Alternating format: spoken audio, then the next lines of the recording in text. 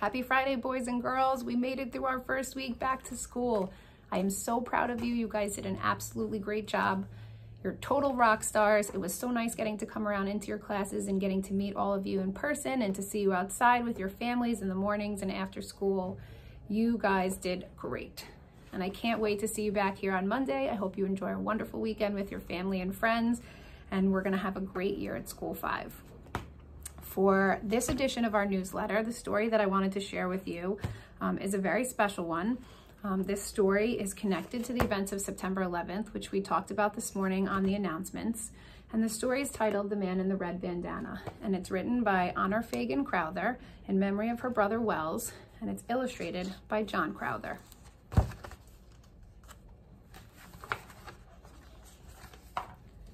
When he was only 7 years old, Wells was given a bandana by his father. It was a special gift that made Wells feel strong. Wells's dad always carried a blue bandana, and Wells's new bandana was just like it, only red. And from the moment Wells received that bandana, he carried it with him everywhere. It had lots of uses. It was a cowboy mask, a pirate hat, or even a flag to signal the end of a race. As Wells grew up, he stopped using his red bandana as a toy, and he started using it underneath his helmets. You see, Wells was an athlete whose favorite sports were ice hockey and lacrosse. He wore that bandana underneath his helmet to keep the sweat out of his eyes. Wells not only wore a helmet when he played sports, he also wore one as a volunteer firefighter. At the age of 16, Wells again followed his father's example and became a volunteer fireman. He trained with real firefighters and was taught that rescuing people who were trapped inside was their first priority. He also learned how to get safely through burning buildings and put out the fires. It was this training and the red bandana that helped Wells to become a hero. After college, Wells went to work on the 104th floor of the World Trade Center in New York City. Wells loved working up so high. He often called his father on rainy days to ask, "Is it raining where you are?" When his father replied that it was, Wells would say, "Well, it's sunny up here." But on Tuesday morning, September 11, 2001, it was not a rainy day.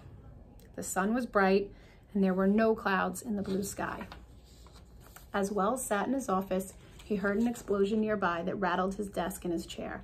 When he looked out the window to see the World Trade Center Tower 1 building, he could see fire spewing out of the floors right across from him. Wells wanted to help with the tragic situation unfolding in the next tower.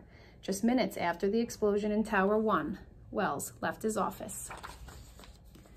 To get down to the lobby from above the 78th floor, you had to take an elevator to the 78th floor sky lobby. From there, you could take a nonstop elevator to the ground floor. Many people would be waiting in the sky lobby for their elevator. Wells knew it would take too long to wait for an elevator from the 104th floor to the sky lobby and then another one to the ground, so he headed down the stairs. In a few minutes, Wells had made it all the way down near the 78th floor. That's when another explosion occurred, only this one was much louder and stronger than the last. Wells ran right for the door of the sky lobby, but he could tell by the smoke coming into the stairwell that there were fires burning inside. Wells took out his red bandana and tied it around his nose and mouth so that he did not breathe in the smoke. When Wells entered the sky lobby, it was hard to see through all the smoke, and there were badly injured people who needed his help to get to safety. He found a fire extinguisher to put out the flames that continued to endanger the survivors. Wells immediately took charge and called out to anyone who might be able to hear him. "I found the stairs. If you can get up and walk, get up now. If you're able to help someone else, help them. Follow me, I know the way." Many people were dazed, but one woman was in such a state of shock that she could not walk. Wells wanted to help as many survivors as possible. He picked up the shocked woman and, leading a group of 3 others, he carried her down the stairs. Wells saw the air start to clear as they made it down the stairwell, so he pulled his bandana from his face. When they made it to the 61st floor, the lights were on, and Wells thought it was safe to send the people down on their own. Wells told the group to continue down the stairs and out of the building. Then he turned around and he headed back up the stairs.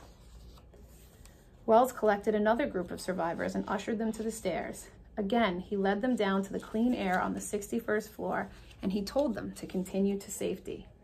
Once again, Wells went back up the stairs. During his third trip to the sky lobby, Wells found that there were people who were trapped underneath heavy pieces of metal. He knew that in order to save them, he would need a firefighter's tool called the Jaws of Life. Wells followed the stairs down to the lobby for his third and final trip. He found the command center where firefighters and police officers were planning the rescue effort. Wells let them know that they would need the Jaws of Life in the sky lobby. But Wells would not make it back up there. The damage to both the buildings was too severe, and they soon collapsed. No one knew what had happened to Wells until his mother read a newspaper article months later.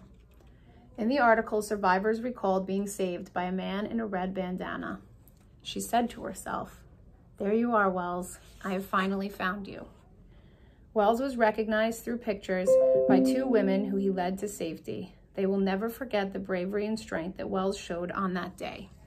They will never forget the man who saved their lives. They will never forget the man in the red bandana. So boys and girls, I share this story with you today because I know that none of you were born when September 11th occurred. I know that many of your friends and family were, and your parents, and that they very much remember this day and its importance. And I share this story with you because many years ago, actually more than 10 years ago, I had the chance to meet Wells's mom and dad in person. And I've had the chance on many occasions since then to work with them and to share Wells's message. And I made a commitment to them that I would always honor those lost on September 11th and Wells, and that I would share his message with my students. So in my office, with this book sitting right behind my desk every day is a bandana, a red bandana that Wells's mom gave me.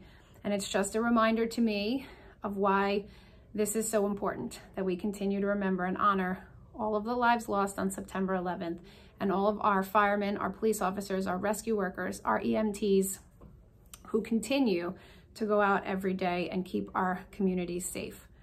So I wanted to share this with you, and I hope that someday I'll get to share this with you in person. But I wish you guys a wonderful weekend, and I can't wait to see you again soon.